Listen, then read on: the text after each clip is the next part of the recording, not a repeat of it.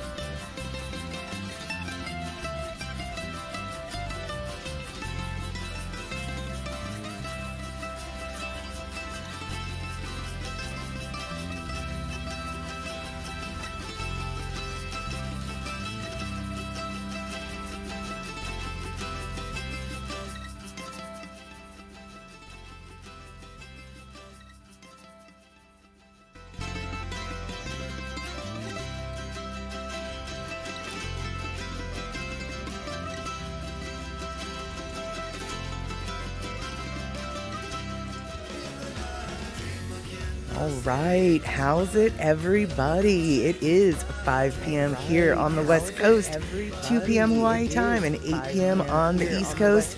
We are here together. I am Mad Statter. This is Chatter with Statter. Thanks so much for hanging out. It looks like we've got Rick in the house doing our usual tech check, and we have our 1080p source. That's right, we are fancy pants over here. I'm broadcasting out at 1080p, but we do have that gear, which means if Twitch is twitchy, you can downgrade your situation to make it smooth sailing for you. All right, so this is our May 4th broadcast. May 1st, there was a bunch to talk about. We're going to revisit a few things. I have a question from May 1st that needs to be answered. Plus, I want to revisit the topic of Lay Day. I've got a little bit more information in regards to May 1st being Lay Day in Hawaii. But before we get into all of those details, why don't we get this party started? Why don't we get this party started?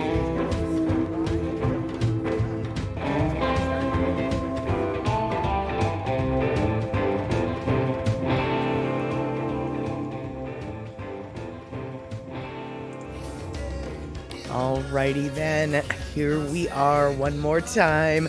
I hope that everyone's early May is doing great. I hope that you're right.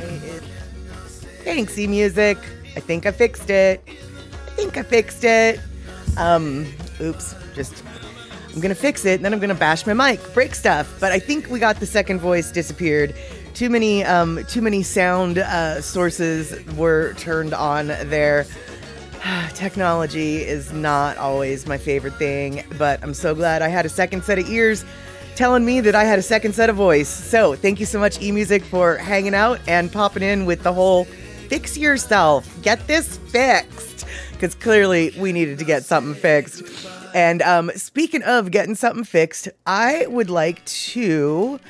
Well, let's see here. If I can find it, I'd like to do it. I would like to revisit something that I did. Oh, here we go. I would like to revisit this particular graphic that I shared on May Day. And everybody had some super good question about this particular graphic. And the question was, what are those countries in yellow?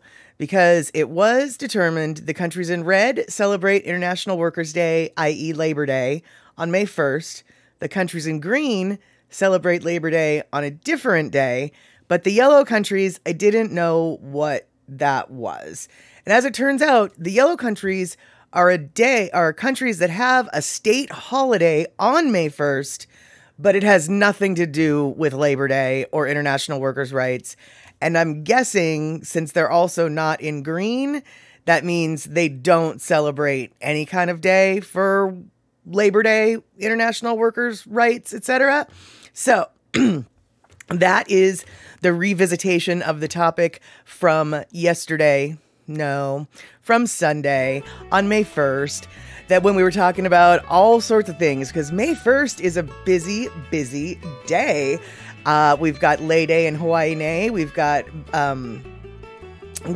the International Workers' Day. And then, of course, it was Zippy's birthday as well. But I think there was something else on May 1st. God dang it. I don't even remember. All I know is there's a lot of stuff going on May 1st, God dang it. And it looks like Darlene is in the house. How you doing today, Darlene? We are going to be talking about things and stuff. I don't know what things and stuff you guys want to talk about. I am open to suggestions. I've got a couple topics on the potential list. So why don't we get started with some of them? Yeah, May the 4th. There you go.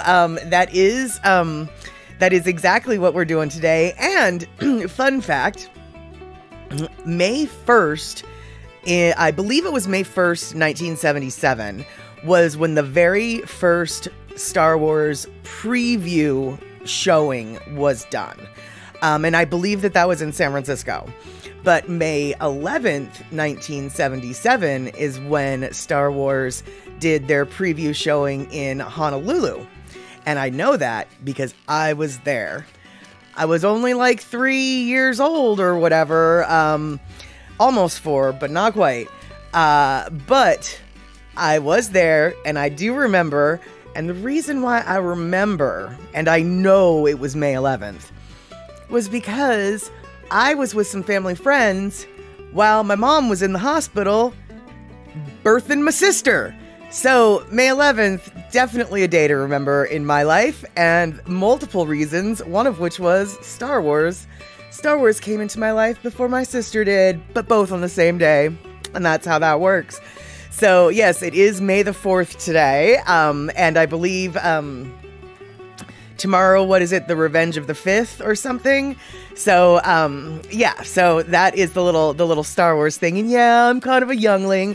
But you know, Rick, I mean, as young as I am, I'm almost 50, man. I mean, come on, that's not exactly super young. Let's see here. Darlene, your son-in-law is a Star Wars super fan. He loves anything Star Wars. Yeah, so many people do. I mean, I actually, even though I did see the very first movie, I probably saw the first Star Wars before all y'all ever even had a chance to see it, actually, because I saw it before it was officially released in theaters. It wasn't the very first viewing, but it was definitely one of the first viewings. But despite the fact that I saw that movie in the theaters, honestly, I don't think it was until well after college that I could say that I had seen the 3 first movies, meaning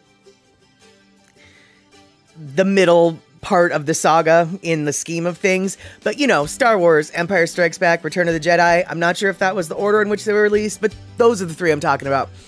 I actually never saw the second two in theaters, and I only saw them in clips of like walking in and out of the room, seeing it in bits and pieces. So I figured by the time I was done with college, I'd probably seen them all, just like not in the order they were created at all. So I'm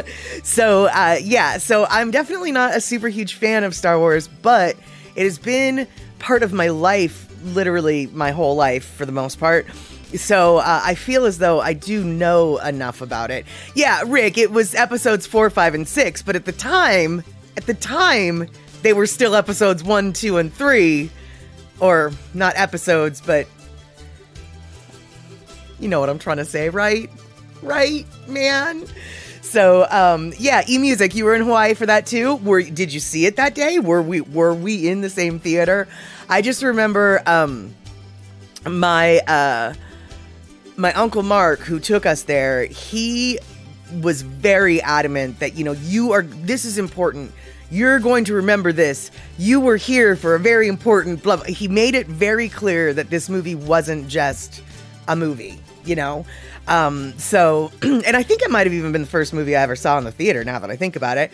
Hey, Ann Ware, how you doing?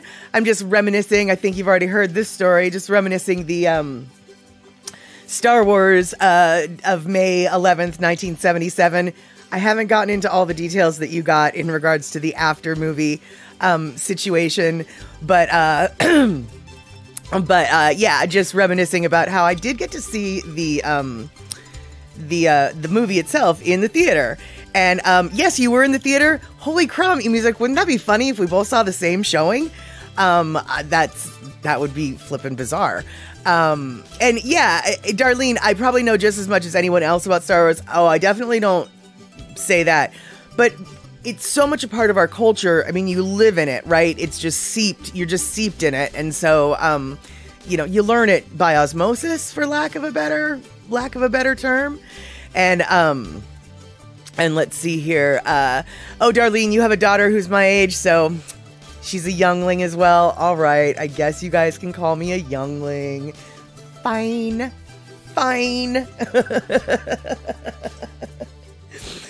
So, oh, I don't even know how to drink water anymore. All right, so I didn't have a lot to talk about in regards to Star Wars. Yeah, that's what we were just talking about. But I see that Rick got some sunshine today, which is awesome. And you know, Rick, I actually just went out to take the garbage out before I started the stream, and it was crazy warm out. I don't know how warm it is out, but let's find out. Oh my, it's like 63 degrees out, but it was totally warm. But, the weather has started to change now. The wind has blown and the pink snow is now falling.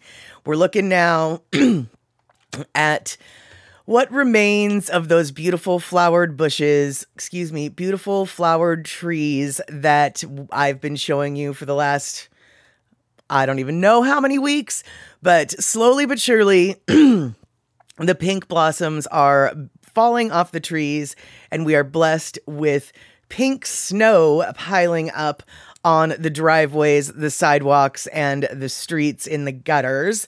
So, I absolutely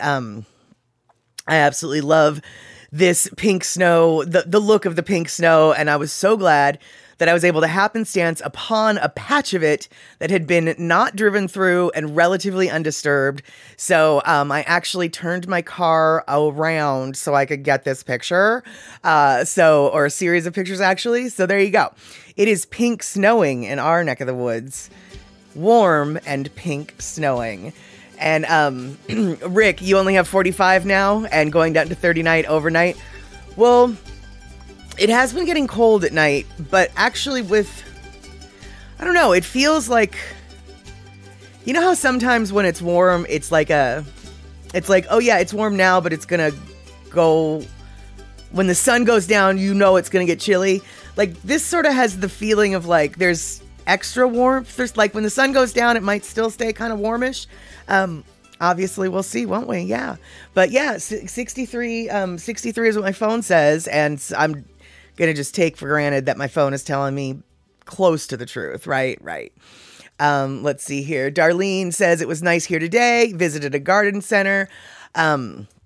Things are looking pretty though. Awesome. And Darlene, you were so excited back in the day when you weren't carded anymore, and now you're never carded. But yeah, exactly. Yeah, I know that whenever I'm carded, I laugh and I show them the card. But honestly, I think that the only time that I'm ever carded is when, it's a mandatory. It doesn't matter if you're coming in with gray hair and a walker, you're going to have to show your card. Because some places are just like that. They just check everybody's card. Let's see here. Hey, Glenn Paul. Good to see you here. We're not watching a movie today. That is going to be Saturday. But Saturday, I'm glad you asked that question. Saturday, we're going to be watching a movie called Get Low. And it's a semi-based on a true story, sort of a fable from this old town. Took place, I think, in the 1920s. And it's about this old hermit who lives up in the mountains who decided to throw a funeral party for himself before he died. And it's got Bill Murray in it. I think it came out... I'm not going to tell you when it came out. I'm going to say maybe 2010. It's not that old of a movie, but I watched it, a little fast forward preview just to see if there was any naked butts in it, because Twitch doesn't like it when there's naked butts, so I have to do a butt check for every movie that I play, and there's no naked butts. And from what I saw, it looks like it might be one of the good movies. So, and, oh good, you've seen this movie. Do you happen to know off the top of your head what year it was from? You're reading my mind. 2009. All right, so 2010, not too far off. 2009 is when that movie came out. And so, excuse me, Get Low is what we'll be watching on Saturday. Wednesday. Today's Wednesday, right? Wednesday and Sunday, those are the days for the chat. So far today, we haven't really talked about much but Pink Snow and Star Wars, but hopefully we can rev up the chatometer and we'll see where things start to scatter, right? Right. And let's see here. And where 2009, I think I told you about it over the winter. Oh, absolutely. And this movie was recommended by Ann Ware, A-Ware612. And it was provided by the King County Library System where I checked it out. So we have Ann to thank and my local library to thank for the upcoming movie this Saturday. Like I said, Get Low. And then I'm pretty sure-ish that the movie that we're going to see after Get Low is going to be Concussion with Will Smith. And I realize, this wasn't on purpose at all. But I realized the last 3 weeks with Kevin Spacey and then Bill Murray and then Will Smith. Yeah, I managed to pick some movies starring some somewhat problematic figures these days. That wasn't intentional. I'm just literally picking these movies or having them recommended to me. So we can all point and laugh at ourselves for, just hanging out with all the wrong people at Statterbox at the cinema. Because that's what it seems like last week, this week, and next week are going to be. So...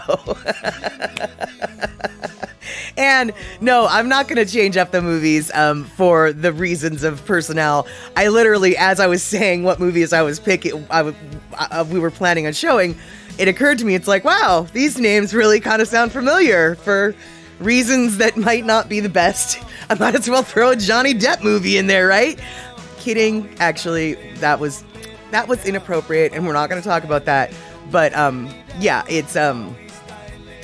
and where, yes, Bill Murray actually recently, apparently his activity on his most recent film has caused people to walk out, and I believe they had to stop filming because of something that he did. I'm still not sure what it was that he did, but yeah, now Bill Murray is on the on the S list, as it were, and then you know, and actually it doesn't matter to me because nobody's getting money by supporting and showing these movies. I'm not putting a dime in these actors' pockets, so I'm actually not too worried about it. I'm just laughing at the irony of it. And actually, Anne, I did not get the impression that it was something to do with him keeping his hands to himself.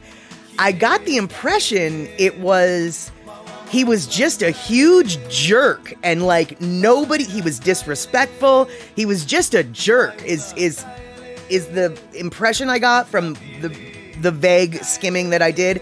I don't think it was anything like inappropriate, you know, misconduct in a sexual or physical nature. It was purely just, you got yourself a bad attitude, man, and you need to get over it because you may be a big star, but ain't nobody like working with you, and so we're gonna shut this movie down, I think was really what it was. But no quote me. And Cindy Krause, so good to see you. I'm so sorry it took me so long to like acknowledge your presence here, getting caught up in Statterbox at the cinema plans and the irony of the actors that happen to be on on the docket. So oh no, Anne Ware, don't worry. Take the chat off topic of Star Wars and Late 8. Well, first off, the chat always goes off topic. I think that's the whole point. It's supposed to scatter. And so people like you throwing in random stuff for the conversation to take a veer, that is what this show is all about, my friend. And trust me, I don't got much to say about Star Wars. And you know what I have to say about Star Wars? All right, guys, I'm going to tell you what I told Anne about Star Wars. Little secret. So, I was 3 years old when I went to see Star Wars in the theater. And I sat and watched the movie the whole time, like a good girl. And then when we were done with the movie, I said to Uncle Mark and Auntie Janelle, who were the adults with us, I said, I have to go to the bathroom. And they looked at the bathroom line and said, it's too long, hold it, you'll go when we get home.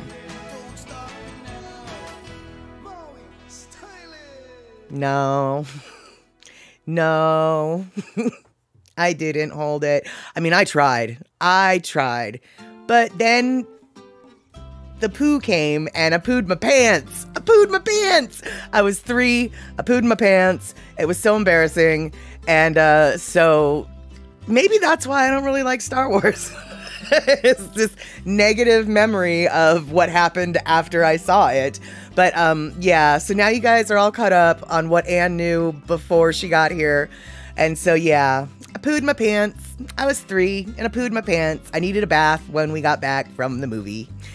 And yep, there you have it. Does anyone else have any pooed my pants stories or pooed your pants stories?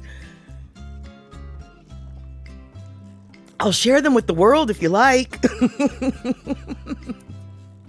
I can't imagine why anybody wouldn't want to share that kind of information with the entire Twitch streaming universe. Come on. I mean, you know, doesn't everybody brag about how they pooed their pants when they were a little kid? Yeah, I had to get a little bit of a sip of soda there. And let's see here, Glenn Paul. Wow, you must have a great memory to recall that at 3. I can barely remember yesterday. Well, Glenn, I'm not sure if you were here in the earlier part of the conversation, so there's a reason why I remember it. It's like layer upon layer upon layer of reasons. First off, it was the first movie I ever went to. I went with a different set of parents than my own parents because my mom was in the hospital giving birth to my sister, which is why I remember the date that it happened. And so it's just this whole, and it was the first night that I ever had to spend the night away from my house without my parents. I mean, there was a whole lot of firsts going on in that particular evening. So it definitely left a memory. I don't think there's anything else from the age of 3 that I could be like, oh yeah, on June 17th, I ate some beets and strained peas for dinner. I mean, I definitely don't think I could even, do something like that. But there was a lot of little reasons for why it was just tattooed in my brain that evening. Yeah. And E-Music, what? You're not gonna share your potty training stories with the rest of the world? I can't imagine why. I mean, is it like you have, it's like you have a sense of dignity or something?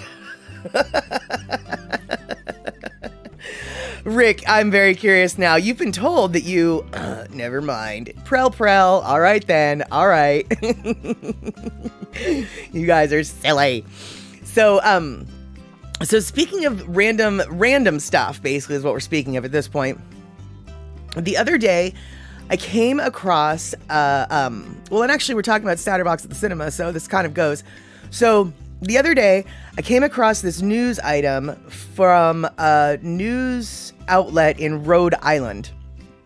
And I thought that it was kind of cool because it's about this gentleman who used to be part of the Tuskeegee Airmen. And he was a mechanic for that air unit in the Army in World War II. And he is going to be turning 100 years old, I believe, on May 21st. And he was hoping that folks could send him some birthday cards. And so I was going to show you the little news clip and then put up the address. So if you are interested in sending this gentleman who's going to be turning 100 years old later on this month a little birthday card, let him know, where you're at. He said he's going to read them all. And the Tuskeegee Airmen, if you're not familiar with it, were a unit of black pilots in World War II that were extraordinarily rewarded. They were really good, man. But because they were black, not a whole lot of history books and or attention was given to their accomplishments until a lot later. There's a couple movies about them. One of the movies, I believe Cuba Gooding Jr. is in it. I'm not quite sure, but the movie, but that's the movie. Whatever movie I'm thinking of that might have Cuba Gooding Jr. in it. The latest movie, which came out a while ago, I'm on the verge of getting it through my library system. So I cannot say when we will be showing Tuskegee Airmen on Statterbox at the cinema, but I can tell you that we will be showing it. So if you are interested in learning more, definitely keep watching the Statterbox at the cinema movie schedule, because that movie will be coming up. And before we go to the Tuskegee clip that I've got for you, let's talk about early childhood trauma. All right. So E-Music says, well, my mom told me I potty trained myself at 9 months. Does that count? That's impressive. And I'll tell you, I was already fully potty trained by the time this horrible thing happened. So I was very shamed and embarrassed that I had let myself do it.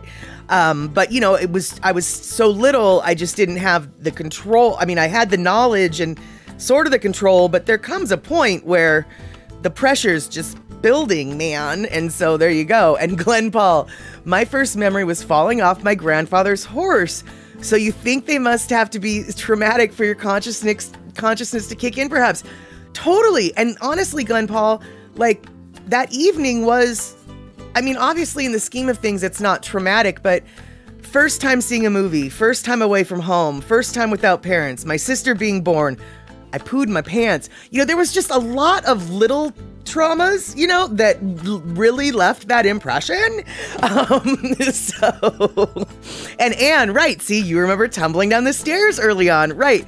Poppy Shaney, that is right. You just came in time to talk about potty training. You have to understand, to catch you up on the story, the quick cliff notes. I was 3. I saw Star Wars in the theater in Honolulu on May 11th, 1977. After the movie, I had to go to the bathroom. The adults said, no, the line is too long. Do it when we get home. And I didn't. I tried, but I didn't. And now you're caught up. So, exactly. And where I totally agree. Your adults in the situation didn't listen to you. You always listen. Seriously, honestly, if the kid is not in a diaper and the kid's like, I have to go to the bathroom, and the kid is like 3, I mean, really? You're gonna say, no? Really? You should listen to the kid. They're trying to let you know. They're trying to be potty trained for you, right? Come on. And yeah, and then Rick, yep, you and Poppy Shaney are going back in circles with your grandkids now. Well, maybe, I'm guessing probably your grandkids that I know of are a little bit past the potty training stage, but hard to say because so many kids take a lot longer. Like, potty training is so strange. Some kids take so much longer than others. I really, honestly, I'm sure there's some doctor that's like, oh, there's a normal, but I just don't really know if there is a normal on that time frame. It really takes some people a lot longer than others, or some little kids a lot longer than others to get that action. And e-music, oh, the adults obviously didn't have kids. No, they did. They were my cousins, Jeremiah and Jelena. And, yeah, they did. Yeah, they did. But they were not, they are not, let's just say they were not known to be the best parents even before this incident. But I do believe they were the only option my mom and dad had when they went to the hospital. So, yeah, but they did have kids. Yeah, you would think, wouldn't you love to give that benefit of the doubt? Of course, they didn't listen to the kid. They must not have kids because they must not know. No, they knew. No, they knew. And Rick, okay, they are way past that stage 4 to 9 now. Yeah, I knew that some of them were definitely past that stage, but I knew, or I had a feeling you still had one that was maybe, because the 4-year-old, some 4-year-olds still don't quite have it down, which is a little bit late in my ignorant, parental opinion, but having known plenty of parents, I've recognized, no, actually, 4 is something that, yeah, some kids are still working on it at 4. So, okay. All right. There you go. Let's see here. Darlene, there's only the youngest who's almost completely trained, just about, then no diapers or pull-ups. Perfect. And then Poppy Shaney, yes, luckily Anson is now potty trained. I can totally appreciate the whole, luckily, even though I am almost 50 years old, I have never in my life changed a diaper. ever in my life. And so I can appreciate why nobody wants to change diapers. I don't want to change a diaper. I've gone this far not having to. So let's just keep that trend going, huh? And e-music 2.5 is the normal potty training age. Yeah, that was always kind of my impression, but I don't know, man. I mean, there's a lot of kids who take a lot longer than to 2.5 or 3. A lot. I mean, I've known kids that have struggled up till 6 years old, which to me is stunning. It's just like, what? Your 6-year-old just peed their pants in the middle of the fair? Like, but the bathroom was right there. Like, yeah, anyway. So, every body is different. That is for sure. And where exactly we've all been there, even if we don't remember it. Which is maybe better. I unfortunately, and where you did a lot of babysitting, still love those kiddos, all grown up now, but I don't need to change any more diapers. Exactly. And I think that your nieces and nephews are old enough now that that's nothing you got to worry about anymore. So, all right. So, potty training is definitely one topic of scattering, but I'm going to reel it back in. And I'm going to hopefully refocus this back to something that I wanted to show that I cannot find now. Now I can find it. Okay, cool. So, this is the video clip of the gentleman from Tuskegee Airmen who is going to be celebrating his 100th birthday. And I thought I'd show this to you and then post the little address that we can use if you feel like dropping this gentleman a letter or a birthday card. He would be super stoked. So let's show this. For Mr. Victor Butler. Mr. Victor Butler. Time. Much calmer than fighting in a war. You see, Mr. Butler is believed to be the last surviving Tuskegee Airman in Rhode Island. You may remember the Tuskegee Airmen from the movie Red Tails. They were a group of black military pilots and airmen who made history while fighting in World War II. They broke barriers and led the way to desegregating the U.S. military. At first, I was going to join the Canadian Air Force with a friend of mine, but after I had signed up, my mother and my father wouldn't approve of it, so I joined up with the American Air Force. Butler would become a mechanic for the Tuskegee Airmen, working on legendary planes, all while dealing with racism. Being in Tuskegee, Alabama, it wasn't very acceptable to white people for black soldiers to be walking around. Today, he has awards, coins, and so much more documenting his accomplishments. But he's looking for one more thing: birthday cards. Just another day, that's all. Mr. Butler is turning 100 next month on May 21st, and his wish is to get cards from all of you. Check this out. I imagine there's going to be a flood of birthday cards coming in. Oh, I'll read every one of them. As he waits on your cards, he'll keep putting together these puzzles and sharing his wisdom. Just enjoy life as it is. In Providence, Temitope Atalaya, NBC 10 News.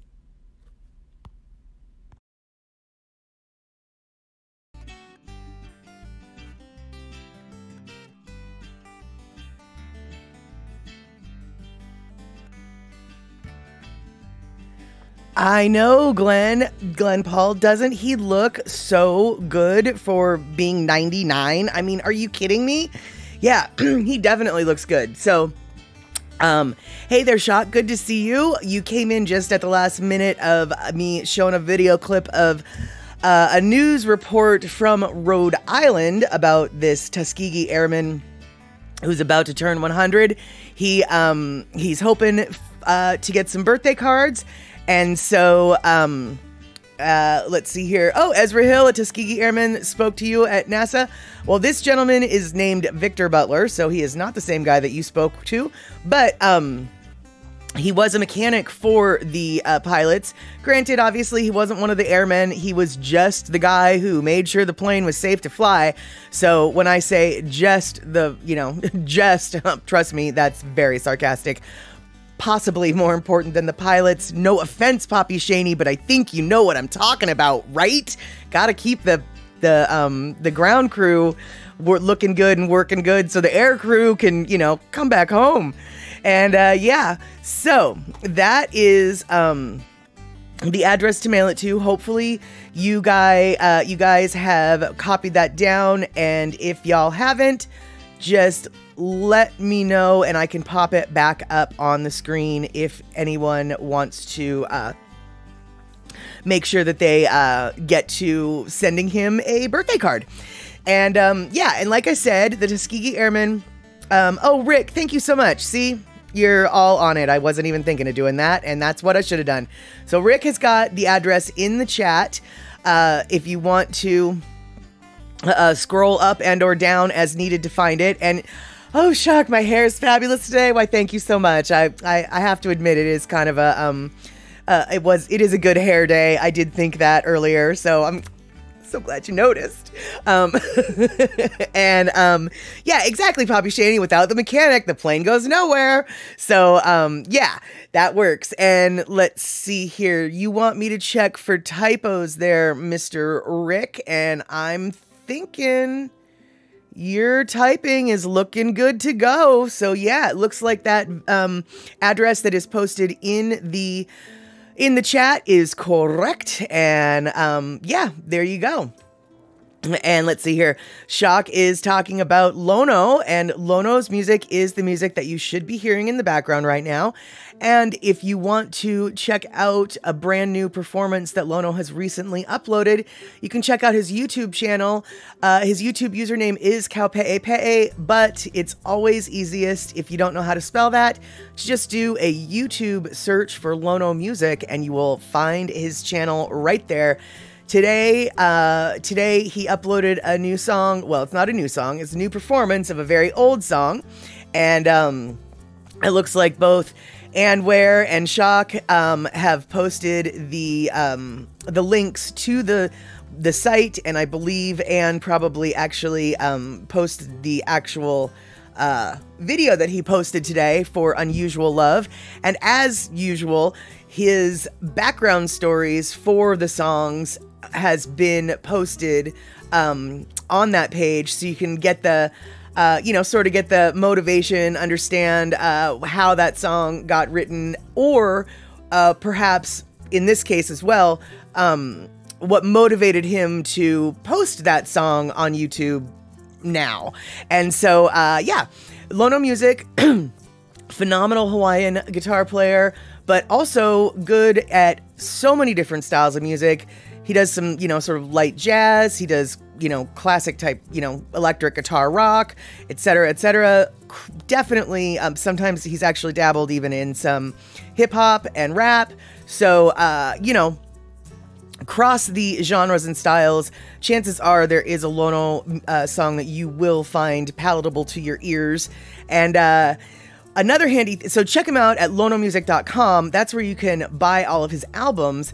But also, one feature I love about his website is the chords and lyrics section, where you can learn the chords and lyrics to the songs posted, but also on the pages where it is a Hawaiian song, he has the English translations, and then also sometimes in the liner notes, footnotes of the song page, he will have additional information about the background of the song, and or where you can learn more information about the background of that song. So not only is he a great musician to just listen to, if you want to learn about Hawaiian history, especially Molokai history, that is where Lono Music is located. If you want to learn about Molokai and Hawaii, he is a great resource to leap your knowledge journey off of. He's got some great starting points that you can learn from, which then will probably make you go, yeah, but what about? And then you can carry on your little down your rabbit hole in the path you choose. And so, oh, Shock, that's okay. That's okay, Shock. You and Anne both today have come in just a little bit late, managed to say something and get the topic, a little bit off track. And both of you, oh, I'm so sorry. Remember, you guys, this is the whole point of a chat show. Chatter is to scatter, and we need those random topics to scatter too. So absolutely, do not apologize for changing the subject, especially if the subject is Lono. Come on, I could always talk about Lono. So let's see here. So looks like Poppy Shaney is going to be in Sacramento next week. I wonder if Cindy Krause is going to be able to catch dinner with them. That'll work. And, let's see here. Thank you, Rick, so much for posting the link to lonomusic.com, because that is the website where you can purchase his things and get all of that information, like I was saying. And yeah, and Darlene is exactly it. This is the Scatter Chatter Crew area, precisely. And where coordinated scatter, go. That's exactly it. That's what I want from you guys, is the scattering of the topics. Because, hey, not everybody, I don't know everything about everything. In fact, the more you guys listen to me talk, the more I hope you know I don't know nothing about much of nothing. So we always got to have this chatter scatter. Yeah, so Let's see here. Let's see what else is on the agenda for today. Okay, so I showed you. Oops, I need to go up there. All right, so now, now we're going to completely change the topic. Back to something that we discussed a little bit on May 1st, which is Lay Day in Hawaii. I didn't really get to go as in-depth. Well, not really in-depth. I meant to do more research on the topic before the stream last Sunday, but the stream starts at 5, and 5 showed up. 5 showed up right on time. And so I ran out of time to study, and yeah, so I didn't get a chance to do all of the things with Lay Day, and so I wanted to talk about what we were talking about on Sunday, because I was showing this set of pictures, and for the most part, a lot of these pictures are of the individual flowers that are associated with the individual islands. However, the red flower that's associated with Hawaii, the island of Hawaii, otherwise known as the Big Island, which, by the way, some folks are leaning towards not using the phrase the Big Island, but using the phrase Hawaii Island instead. And so the Hawaii Island flower, I said, was the red lehui blossom. And apparently that is sort of true-ish. That is true in regards to making the leis. But eMusic pointed out that actually the red anthurium is the Big Island's flower.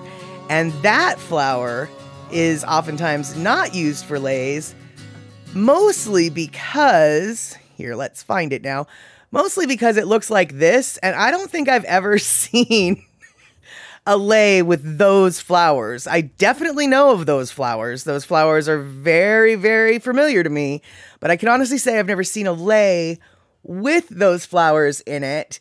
And so I can see why an alternate flower, I don't even know how you would put that flower in a lei, frankly. So I can totally see why perhaps there's an alternate flower that's used when creating the leis for a Hawaii Island. So yeah, exactly, Shock. I don't think that flower would stand up well in a lei.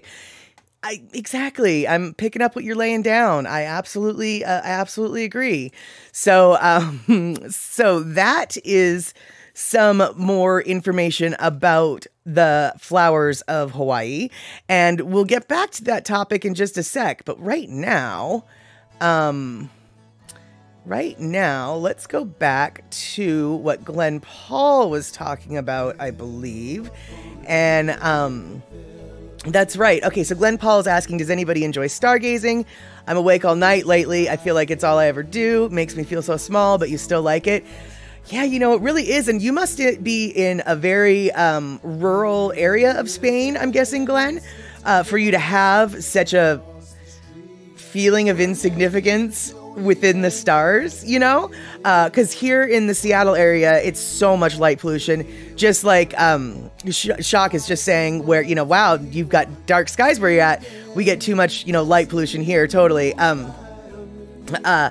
Yeah. And so that must be kind of neat, because I know that when I am in mountain country in the middle of nowhere, the amount of stars is something that, yeah, it does make you feel insignificant. And I think Rick is a fellow fan of stargazing. Rick is generally the one on this chat who's going to be telling us about the eclipses, the meteor showers, the thises, the thatses, and the other things, the northern lights, the whole thing. And so And so Rick is definitely a fellow stargazer. And let's see, Rick has a wife named Darlene, and Darlene is saying, Glen Paul, up north in Wisconsin, we have a basic cabin on a lake in the woods, a nice relaxing place, and there you see the best night skies, sometimes around an evening fire. Oh, Darlene, I want to go to North Wisconsin with you guys. And okay, so eMusic, that lay, or that they use this flower in lays around the horses. Around the neck of the horses. All right. See, we are learning something new every day from eMusic. And speaking of learning something new every day from eMusic, I'm going to show you this as well. eMusic provided this picture for me. Now, I was always under the impression that lays needed to be flowers or plants, something living.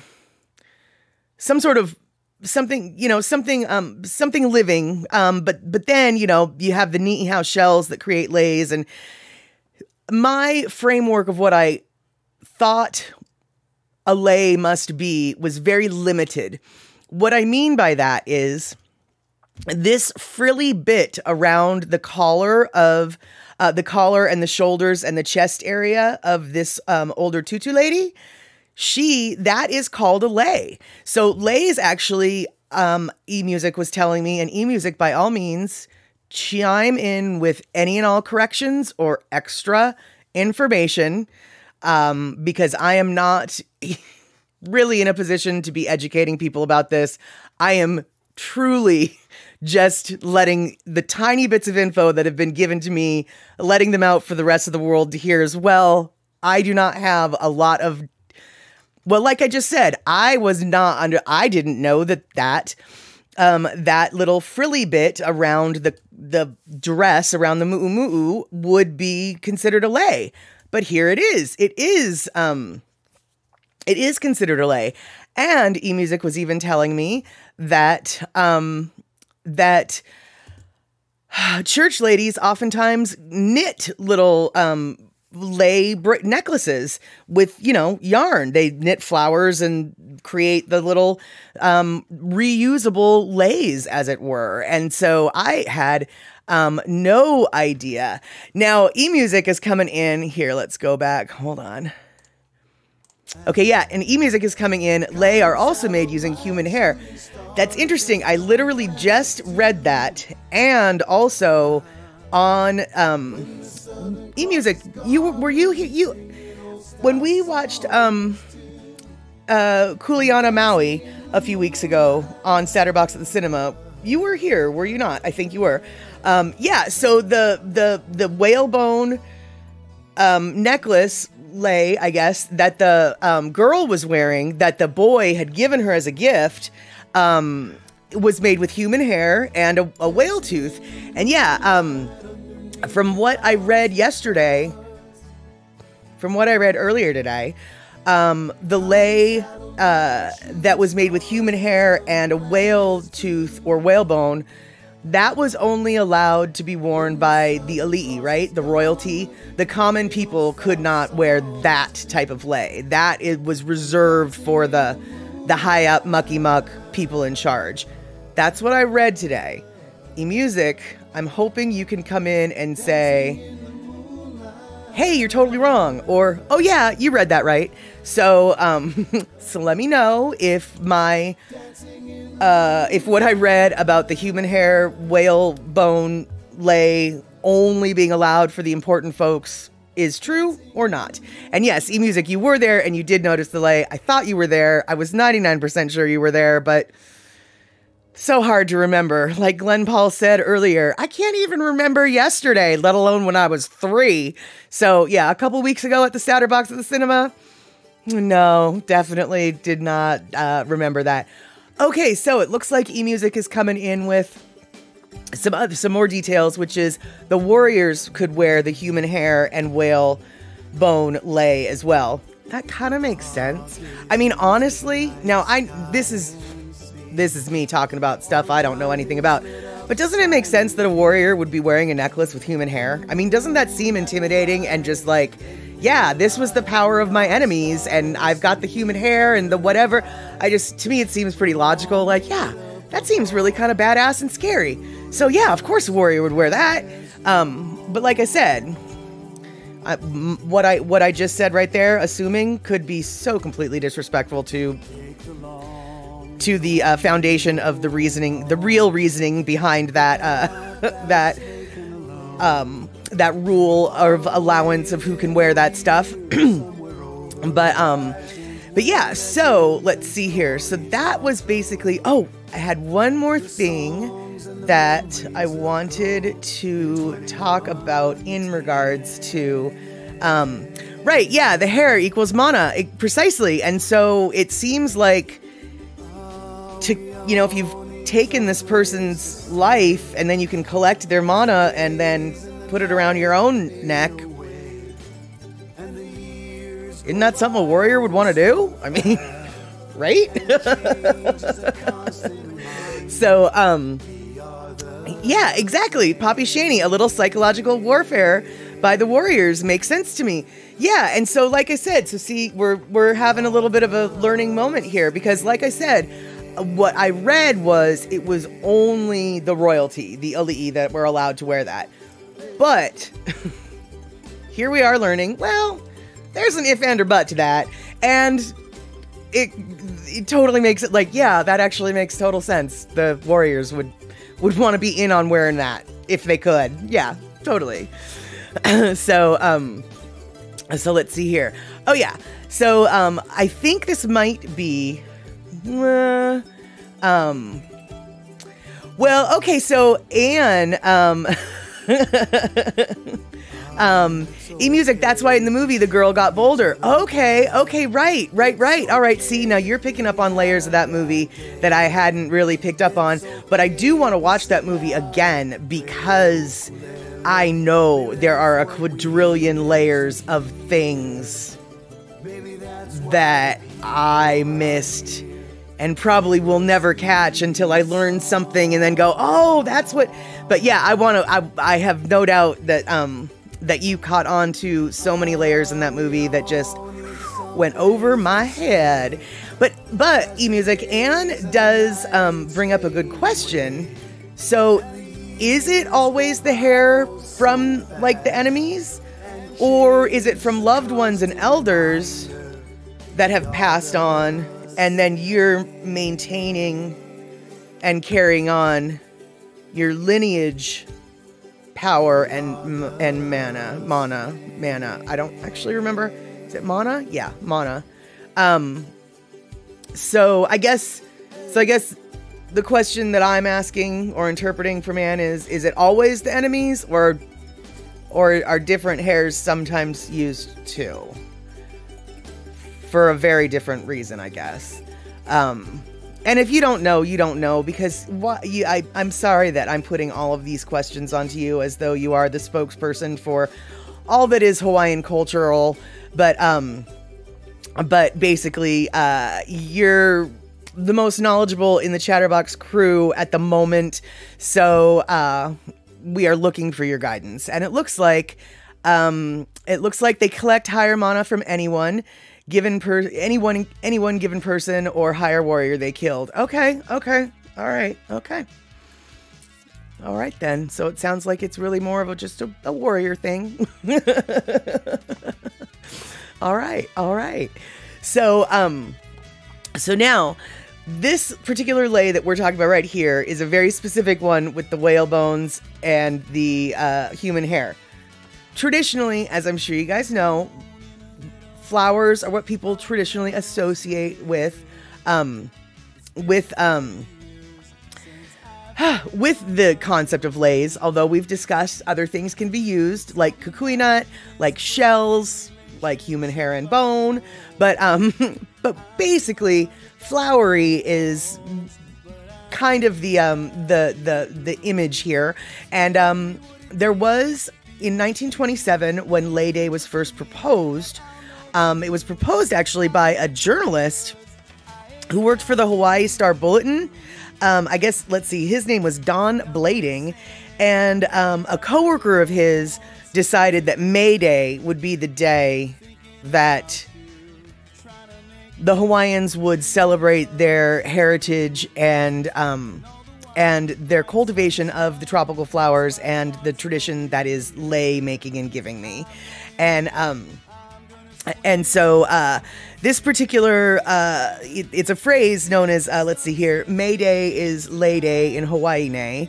And that phrase ended up getting written into a poem by Ruth and Leonard Hawk, which then was created into a song, which has been sung, I guess, traditionally.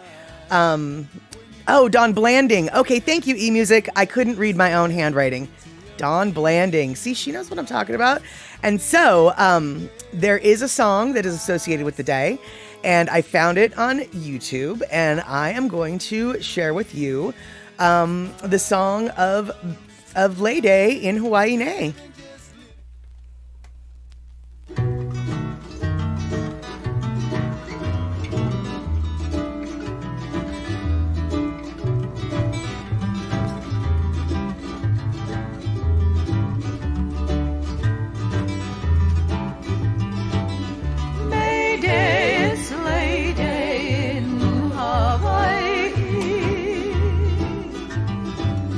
Garlands of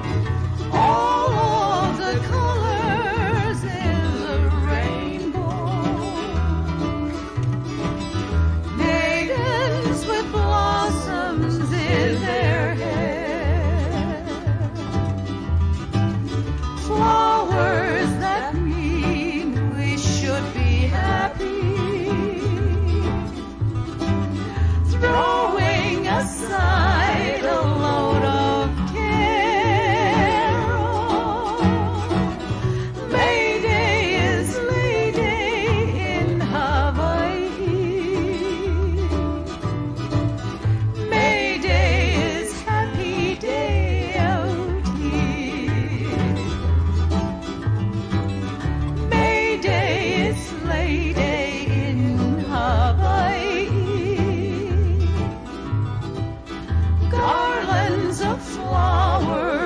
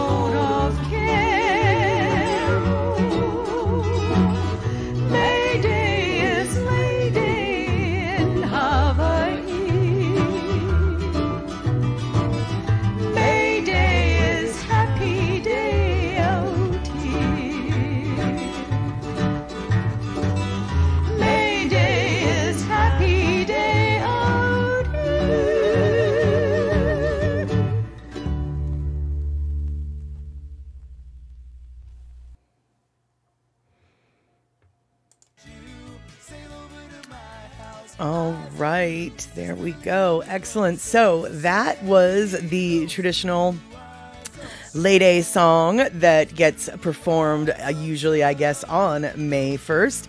And eMusic, there are beautiful coffee table books with Lei.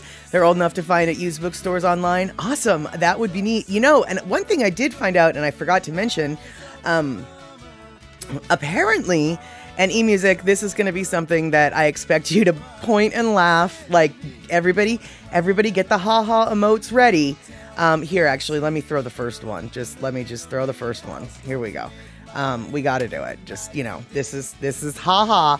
So, apparently on Lei Day, there is a lei competition for the lei of the year. And there's this, you know, not everybody, but people compete with their lei making skills to make a very beautiful lei, and then they all go on display and people line up to look at them. And then, you know, it's sort of like a state fair competition, you know, with who's got the best apple pie, only this is the only competition is who makes the best lei. And so on Lei Day, if you ever happen to be around on Lei Day and you happen to stumble upon the Lei Day celebration, it seems like something that you might want to go check out just to experience the incredible works of art that is a lei and that goes into creating that flowered and ferned and seeded necklace. And so, it kind of makes sense that there would be a lei making competition on May Day, but it never occurred to me that would be the case.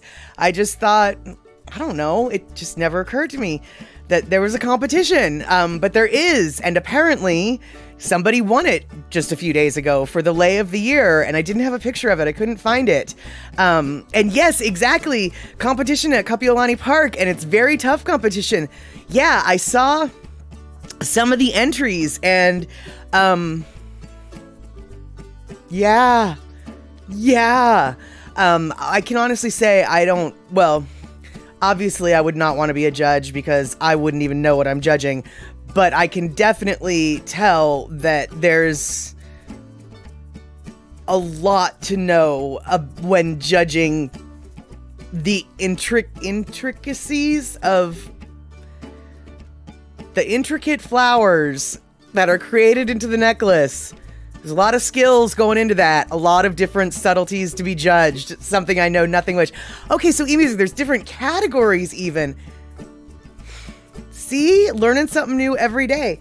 Different categories. That never occurred to me. Well, obviously it didn't occur to me. It didn't even occur to me there'd be a flippin' competition. Okay. E-music, I guess I should have done some homework, but off the top of your head, can you remember what some of the competitions... or no, some of the categories are? Like, are there ones, well, do you remember what some of the categories are? I'll just leave it at that. And if you don't, that's cool. We'll survive. We'll survive. That's right. We will. And, let's see here. Where else? Okay, look back on Hawaii TV station news and you'll see the lei.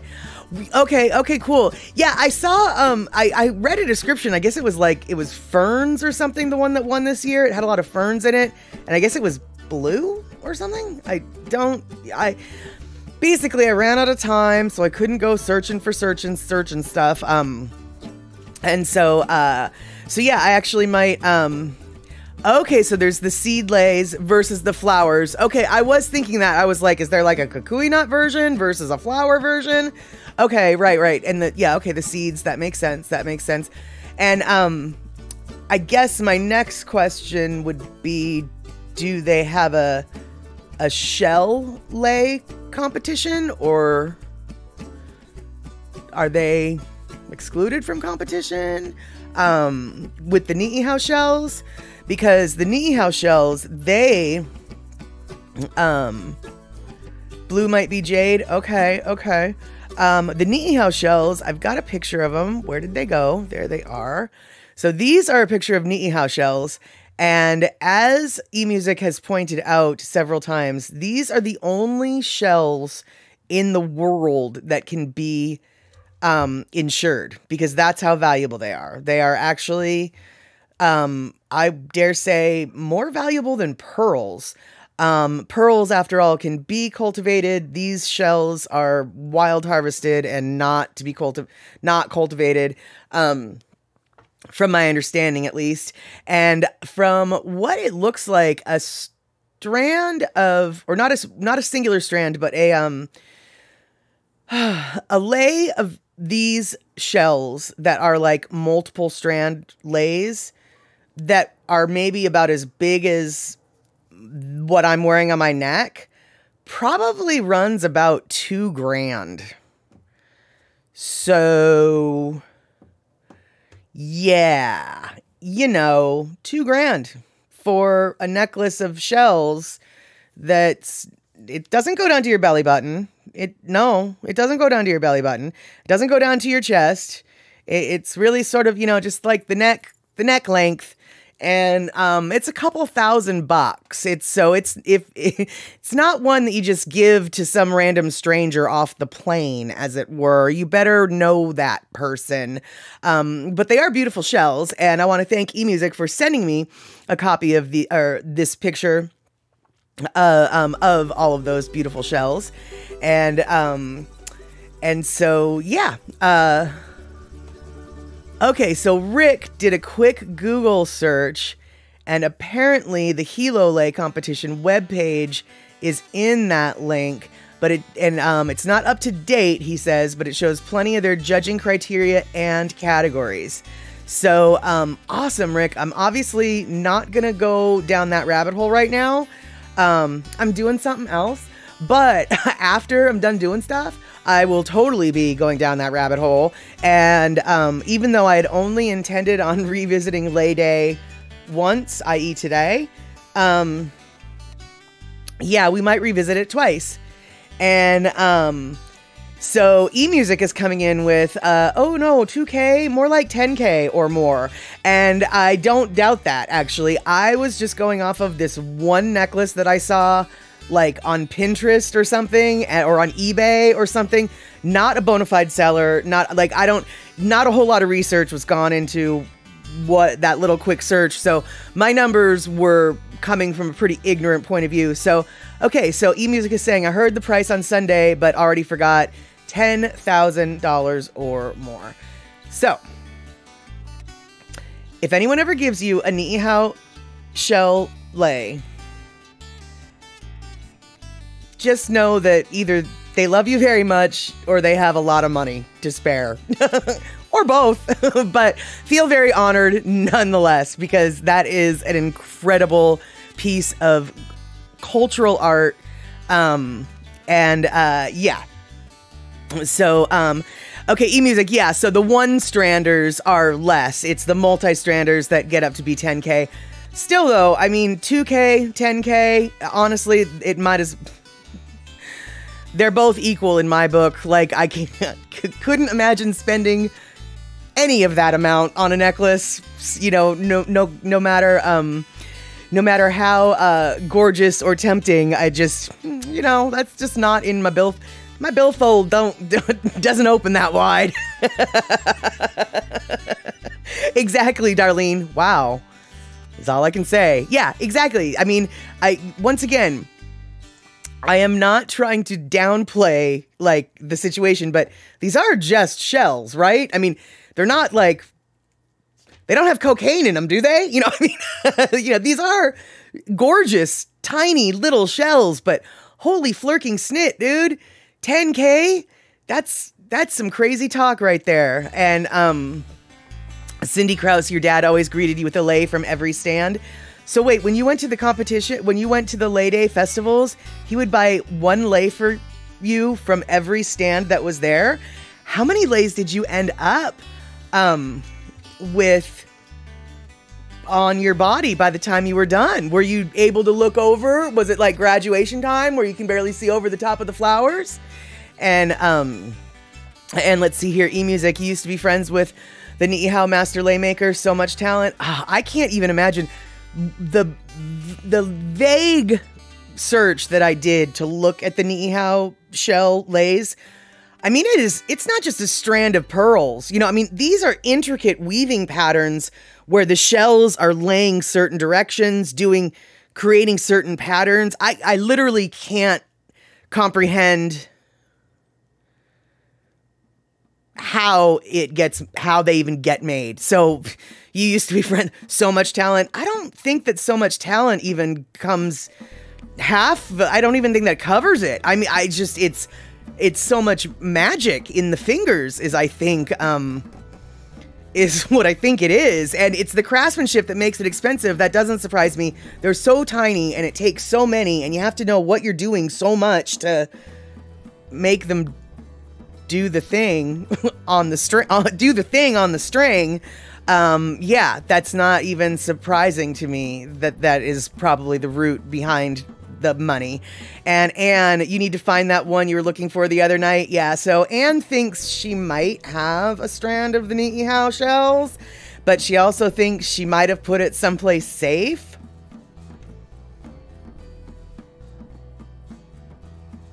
Someplace safe. Yeah. Don't you love it when you do that? It's very safe. Safe from even me. I think that's where she put them. Somewhere safe. So, and then, yeah, eMusic, the shells are very delicate, easily cracked when making holes in them to string. That's what I was thinking too. When I was looking at how tiny they were, I was like, well, how on earth do you even drill? First off, how on earth is this shell even big enough to have a hole drilled in it? How tiny must the hole be? How do you drill such a tiny hole? These are all things that came through my mind. And yeah, Rick, and then someone has to go collect all the tiny shells. I cannot remember if this is something that eMusic told me. I cannot remember if this is something I read. And if I did read it, I cannot remember where I read it. But what I can tell you is, I heard somewhere, on the internets maybe, that in order to fill a film canister, you know, a 35 millimeter film canister container, to fill that up with Niihau shells generally takes 4 to 5 hours of searching the sand to find them. 4 to 5 hours just to fill one film canister. Now, I know that if there's some young folks here, they're just like, film canister? What the flying fork are you talking about? Look it up, honey. Everybody here who's older than the age of 35 knows what a film canister is and probably use the film canister for things other than film. We're not going to get into that, though. But either way, what I heard and or read was, you know, the 35 millimeter film canister, 4 to 5 hours is what it takes for someone to hunt, harvest, collect all of the Niihau shells enough to fill that. So, yeah, just like Rick said, and someone has to collect all the tiny shells. Exactly. So, let's see here. Cindy Krause, oh, someplace safe. Still looking for my pencil iPad.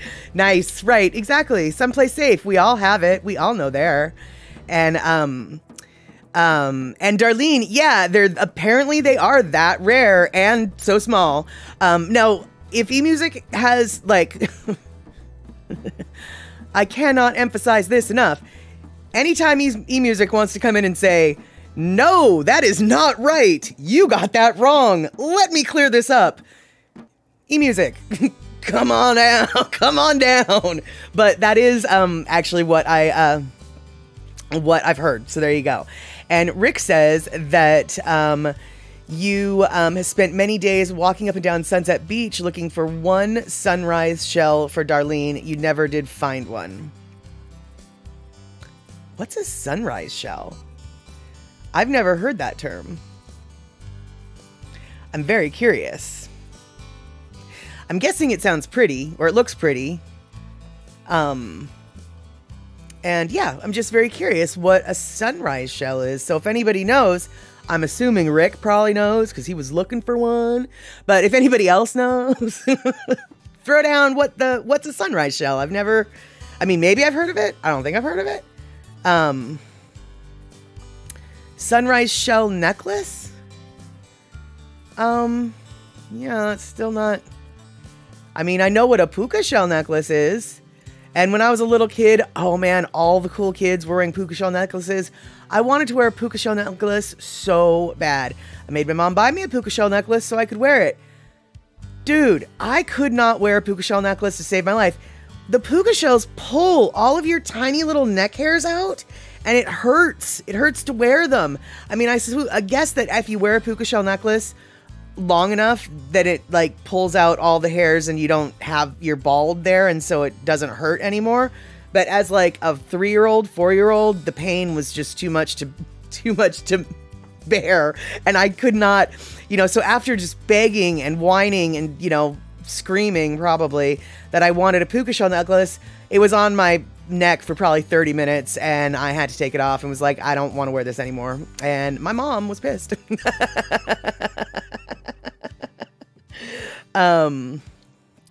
So let's see here.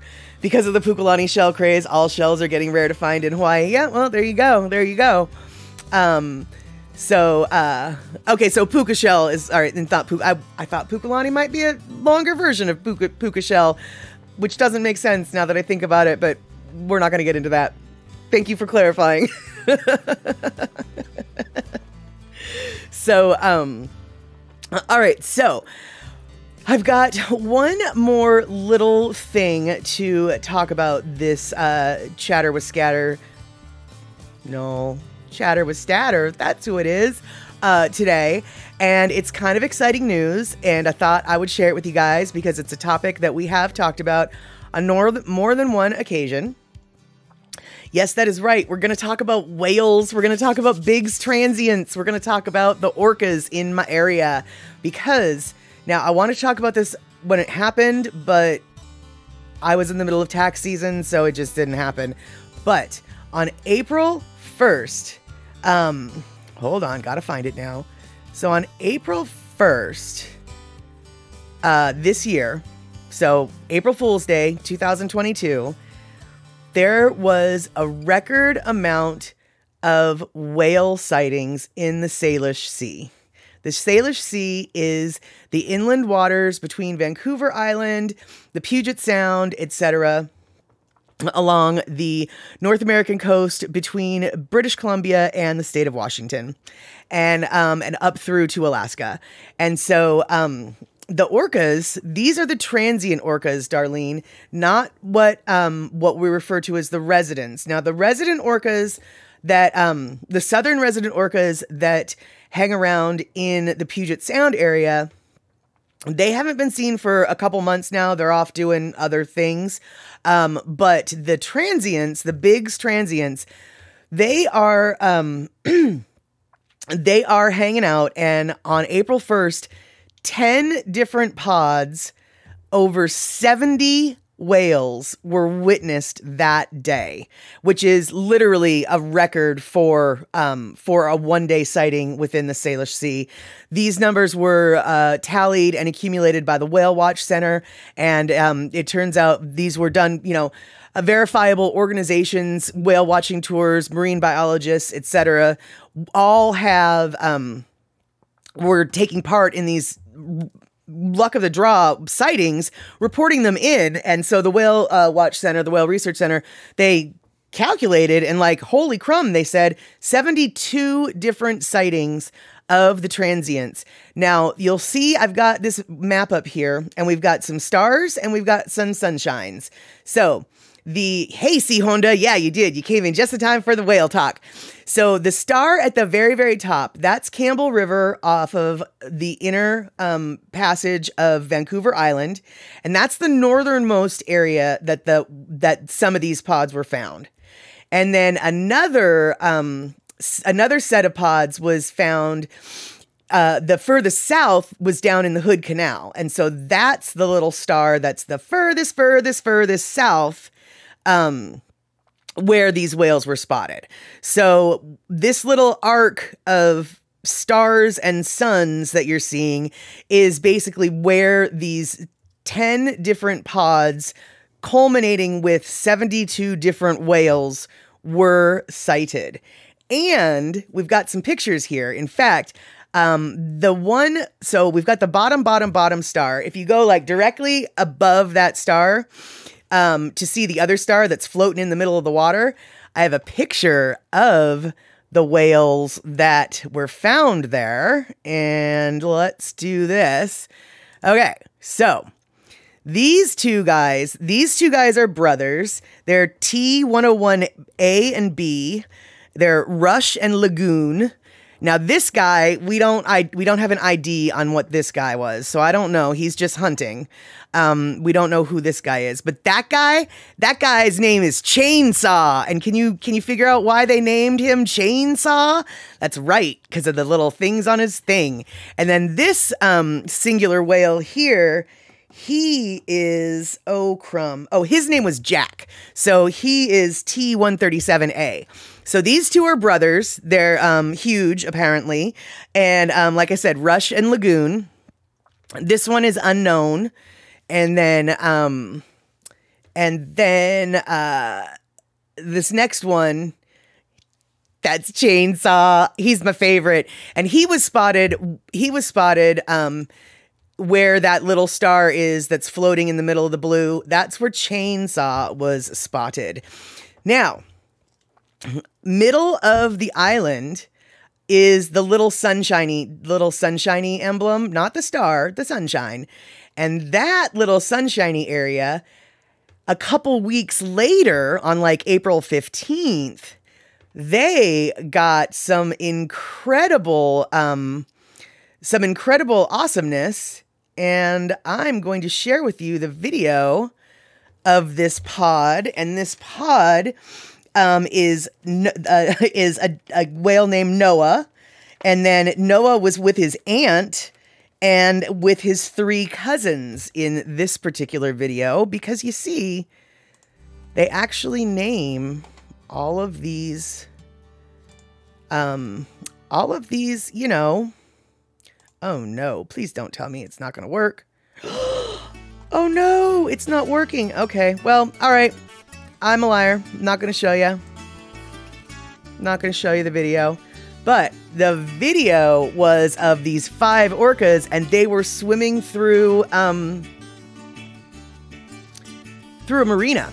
I mean, like, people were close, and they were, honestly, the video, and I'm really pissed that this video is not working. Oh wait, hold on. Maybe I do. Okay, wait, all right. Maybe, shoot. So, let's see if I can... So, Shock is saying, hey, just send us the link. And I am... Alright, so... Okay, that is... I'm not going to show it to you, because I can't, apparently. But that is the web page. That is the web page that this video that I'm talking about is on. And so... that link for the vancouverisland.ctvnews.ca/video, etc. That is the link that hopefully when you go there, it will get you to the video that I'm talking about. But basically though, these whales are in the marina and it's so very close to boats. I honestly thought that they were going to overturn some of the boats, but being as close to the boats as they were, and then them being on the surface, it was a really nice size frame of reference, you know, and just like how large they really are. And boy howdy, they are big. Yes, they are. And so if you go and click that link, remember, we're looking at T049A1. His name's Noah. We're looking at T049B. That's Noah's aunt. They didn't tell me what Noah's aunt's name was. And then we've got T049B2, B3, and B4. And those are all of Noah's aunt's kids, i.e. Noah's cousins. So, as you can tell, whales hang with their ohana. And we know this because they've been able to identify all these different, you know, groups and lineages, etc., etc. And so the T-pods are extraordinarily healthy right now. It, like I said, 72 sightings in one day is kind of a record breaker, or as far as the Whale Research Center is concerned, is a record breaker. And unfortunately, the southern residents of the area, that's what I consider the local pods, which actually is a misnomer. We won't get into that though. But what I call the residents and the locals, those pods are J pod, K pod, and L pod. And unfortunately, between the 3 pods, there's only 73 members left. So the southern residents right now are definitely in a bit of a holding pattern to a slight decline. whereas the transient whales are absolutely on an upswing. And what separates these two different, seemingly identical species, but are not, is the southern residents feast solely on the salmon. And so the salmon runs are what keep the southern residents fed. I believe it's also the northern residents that eat the salmon as well. Northern residents are whales that are found only in Canada and Alaskan waters. Southern residents are the ones that are found in the Washington and Vancouver and British Columbia type waters. So the southern residents, unfortunately, are not in the best of shape. But the transients, they feed on marine mammals, sea lions, seals, etc. And penguins, seabirds. They are doing extraordinarily well.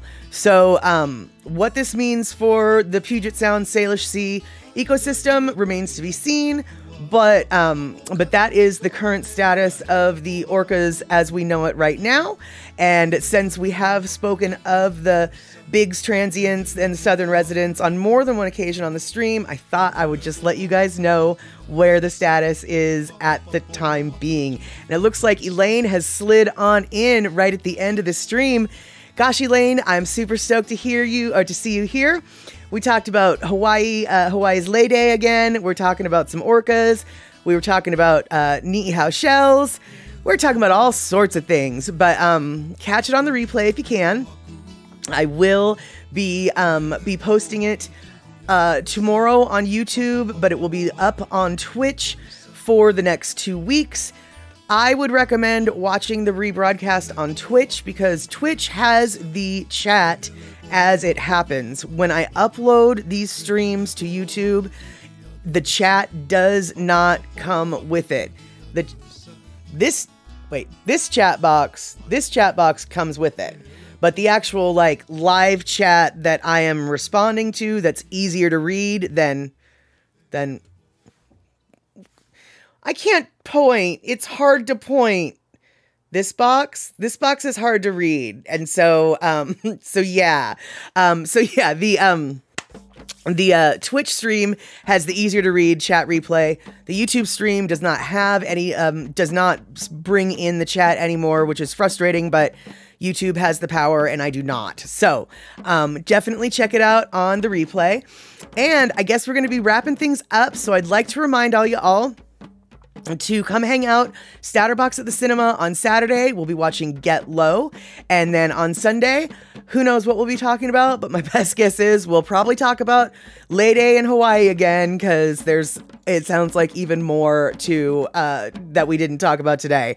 So thank you guys for hanging out. I hope you guys had a great time chattering and scattering the statters and all of the topics. And I hope to see you guys next Sunday for the next chat show. But I hope we see each other before that on Saturday. And before I leave, I'm going to pop that back up on the screen.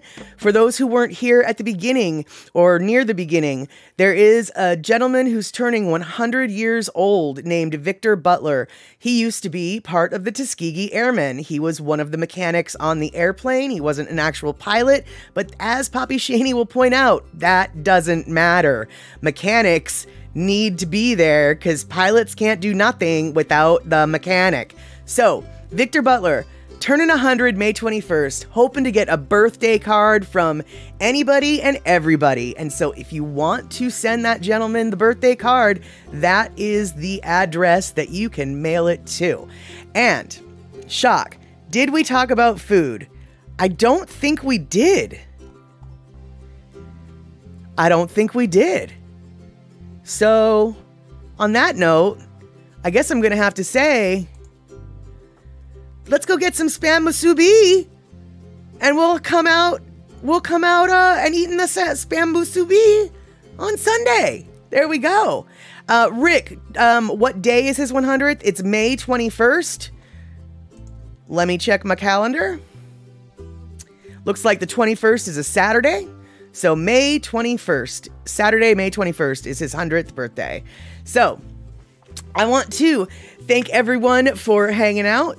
I want to thank Lono for posting his new video today and for sharing his music with us. I want to thank Shock for posting the links to Lono's video. I want to thank Ann Ware for posting the links to Lono's YouTube, or Vicky Versa, or both.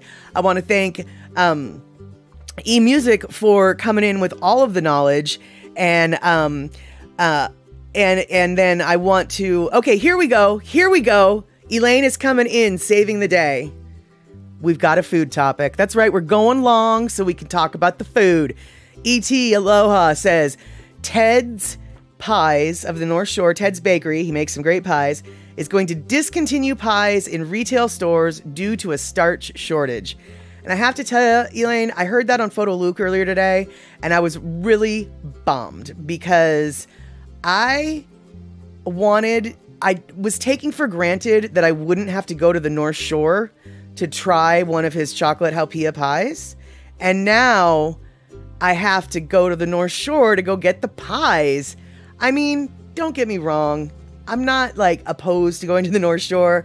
I just was hoping I could grab a slice at maybe a 7-Eleven or something before at will.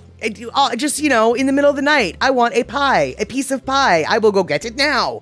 Whereas now I don't think I'll be able to do that. So there you have it, you guys. For those who don't know, Ted's Bakery on Oahu, North Shore institution, used to have pies in pretty much all the grocery stores, and now, not so much. Supply chain issues have nipped that in the bud. Hopefully by the time I get to Oahu in the middle of June, that'll be fixed.